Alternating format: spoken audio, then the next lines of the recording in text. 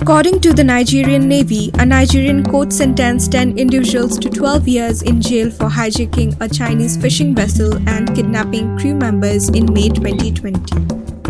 The court also sentenced the men to pay a fine of Rs 250,000 naira apiece. This is the first time a prison term has been imposed under Nigeria's anti-piracy legislation, which was approved in 2019.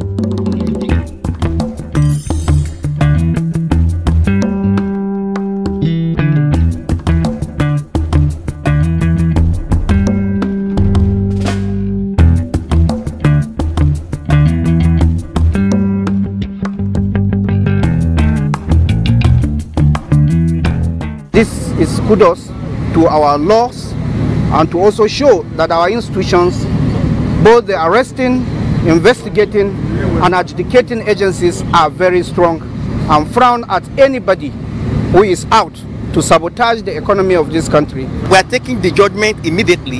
We want to study it, and we are definitely climbing upstairs. We are going to challenge the judgment, and of course there are some areas that we are not comfortable with.